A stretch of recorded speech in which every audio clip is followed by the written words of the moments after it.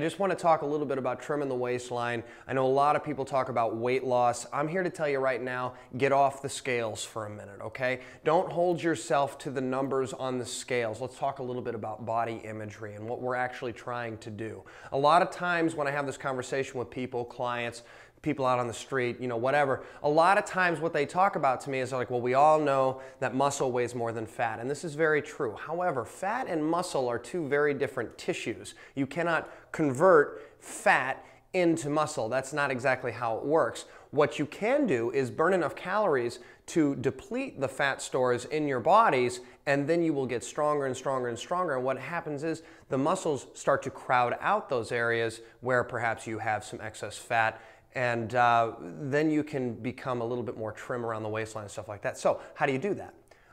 You know, it's been up for debate several times over, but over the past couple of years we've made leaps and bounds in the industry to come up with the absolute best way to manipulate your heart rate, to burn more calories, to deplete the fat stores in your body and get that like trim waistline that you're always going for. And the way that you do that is through anaerobic training. Of course, there's two main types of training. There's anaerobic training and there's aerobic training. Aerobic training, you know, think stereotypical marathon running, long distance, sustained activity.